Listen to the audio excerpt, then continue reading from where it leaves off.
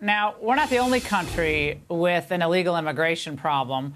Of course, we've seen this roil Europe. Sweden, for example, used to be one of the most welcoming nations for refugees who wanted to resettle there. But following a series of riots and a stark rise in crime that's linked to the migrants, they said no more.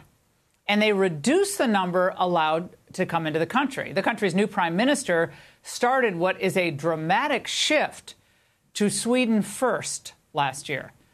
And Poland, well, they have a different approach. They have a very strict immigration system there. They've accepted some refugees from neighboring Ukraine, but they will not allow in people from elsewhere, even if they're seeking asylum. My next guest, a Polish member of the European Parliament, is going viral for what he said this week about illegal immigration. And the Biden administration, they should take note. The lowest unemployment in the European Union is Poland. The highest GDP after COVID in the European Union is Poland. One of the lowest debts in the European Union is Poland. So don't give us this rubbish about the need of educated immigration. We don't need your doctors. We don't need your engineers. Take them all and pay for them. We don't need them. You know why? Because there is zero terrorist attacks in Poland. Why? Because there is no illegal migration in Poland. So don't give me this look. Don't give me these arguments about the populism, because this is a fact. This is your data. Joining me now is Dominik Tarczynski, who's a Polish member of the European Parliament. You just saw in that video. Dominik, it's great to see you tonight. Now, thank you very much the EU decided that this refugee welcoming was very important and a positive development for Europe, all of Europe. And they look down on people like you and Poland in general for its decision to say, no, we have to support and protect our culture, which does not include, the Wahhabist Islamic outlook and Wahhabist policies and traditions. And you say? We don't care.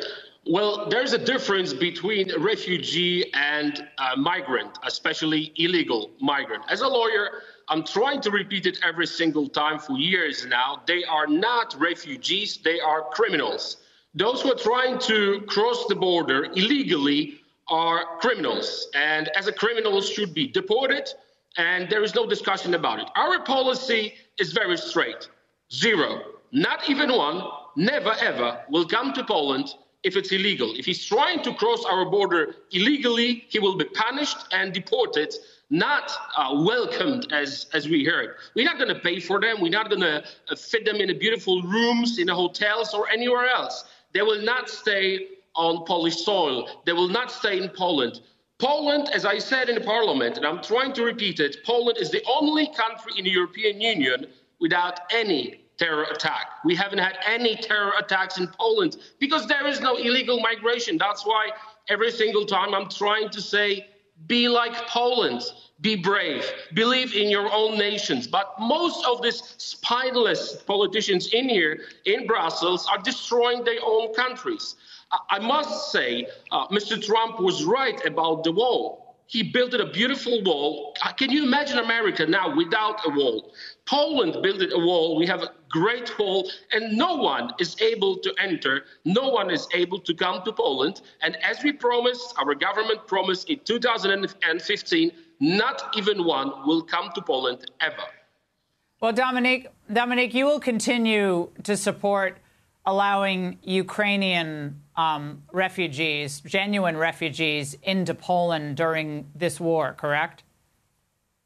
Well, you have to remember that our situation is completely different than America, than Americans. We are a neighboring country with Ukraine, and by the international law, those who came to Poland, over 2 million, mainly women and children, are honest, genuine refugees. But our law was changed for some time to support them financially, support them with education, with the healthcare, and all they need to live in Poland. But for many reasons, Recently, Mr. Zelensky seems very ungrateful, I must say, and our law might be changed. We don't have to support them with all these benefits, like financial support. We don't have to do it. We wanted to do it. We decided to do it, but we don't have to do it anymore. And I think our contracts, while ended, will not be extended. All right, Dominik, it's great to see you. I'm half Polish, so of course I love interviewing the Poles. Thank you so much for joining us. Hey, Sean Hannity here. Hey, click here to subscribe to Fox News YouTube page and catch our hottest interviews and most compelling analysis. You will not get it anywhere else.